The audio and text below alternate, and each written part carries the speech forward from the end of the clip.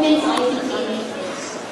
Now, our day has been filled with technology talks, and for the speaker today, she would like to ask through her presentation, is technology alone enough? She is the Regional Head of Education Practice in Dell, South Asia.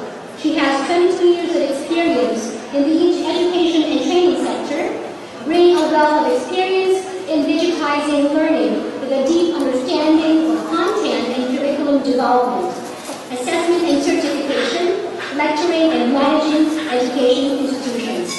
Today, she helps governments and educational institutions ranging from K-12 to universities transform education for the digital age using the latest technologies and research.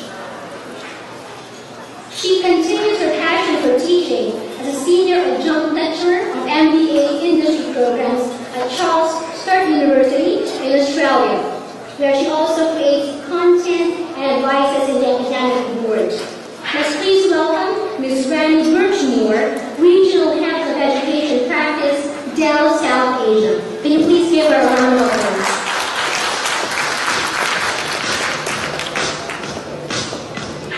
Good afternoon, everybody. How's everyone feeling?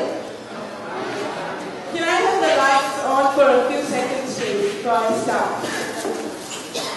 I'm a lecturer, so you have to pardon my authority in taking and changing lives. So I want to ask a question. How many of you here have children who go to school or university? Can you put your hands up, please? Let me have... Come on. The 3 calories it will use if you have put your hands up. Great. How many of you here are part of the education system?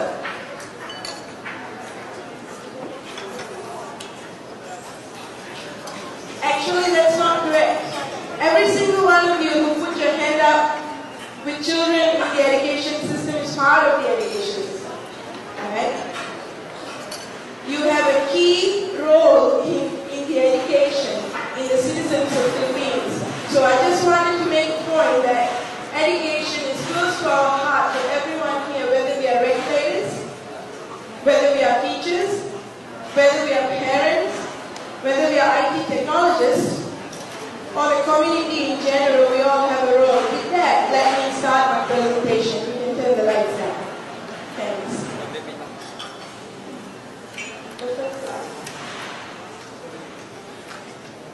I want to tell you a little story, and then I know I've got 15 minutes, so I'm going to try and keep this as short as possible.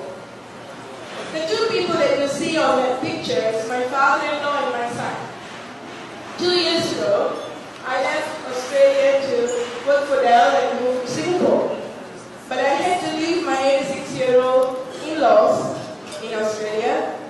And at that time, my 2-year-old boy missed his grandparents very, very much. Now, I was very fortunate because my house is full of IT gadgets, properly used. And my son learned how to operate Skype. So he went to Australia on our first visit. At 3 years old, we taught my father-in-law how to use Skype. And today, every 2 weeks, they spend an hour communicating face-to-face on Skype. Why do I mention this? I think technology has the power, as we all know, to bridge gaps.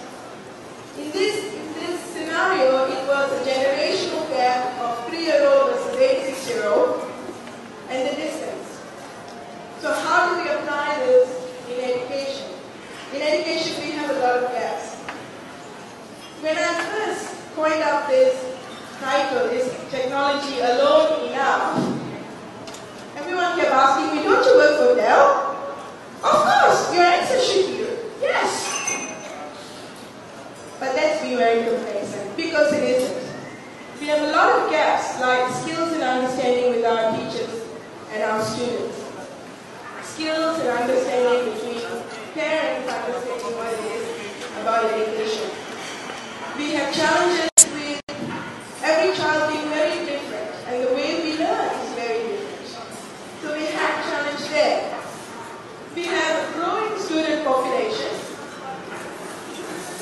unfortunately, a shortage of skilled teachers. Can technology help? Absolutely. Actually, technology is seen as the one main thing that is going to help us.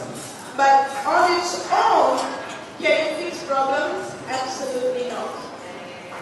Because at the end of the day, technology is just a PC, or a laptop, or a mobile device.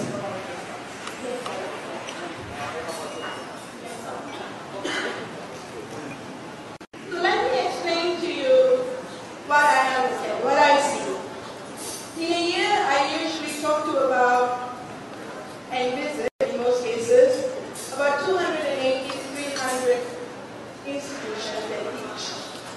So we have some common things that we talk about, from the deans to the teachers, the technology experts in the schools and universities and the government. Now the four big things that always come up as challenges, and these are the key principles why technology alone doesn't work, is because of what you see on the top.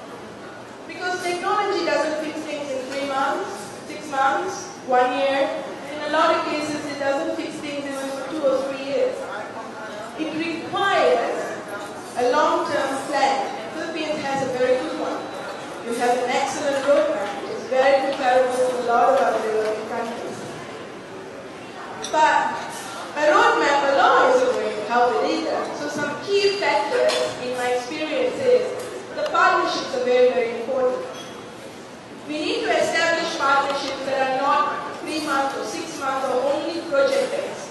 We need to establish trusted partnerships with industry so that the roadmap doesn't stray. So that is very key. This is what we are seeing. Interoperability is the next one. And this goes for businesses as well, corporate, enterprise, anyone when you're making an investment. Knowing what it is we need to achieve in a year or 2 years down the track allows us to make smart decisions. And technology especially, interoperability is very, very important. The money that we spend, the money that the government of the Philippines spends for its citizens and children need to yield more return on investment. So as a result, interoperability should be one of the key things that should be influencing decisions. You know, I have my husband.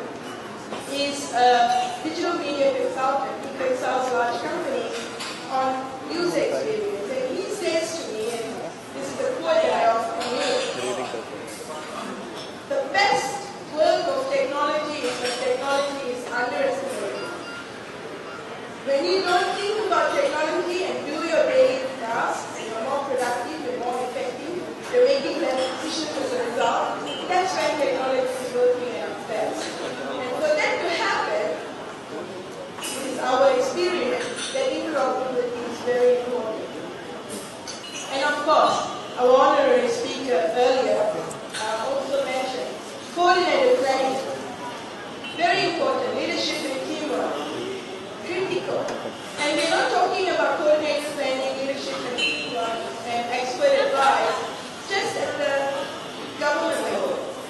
We are also talking about engaging the people in the environment, the practitioners, all of these stakeholders I mentioned, giving input and having the right partner who will be able to take you through the journey. And of course the user experience. Nothing's going to sync if our students and teachers don't use what we actually invest in their classes for. You know, a board is just a board, it doesn't get used. A projector is a wonderful thing, but if it's not getting used, the money that we have spent isn't yielding at all.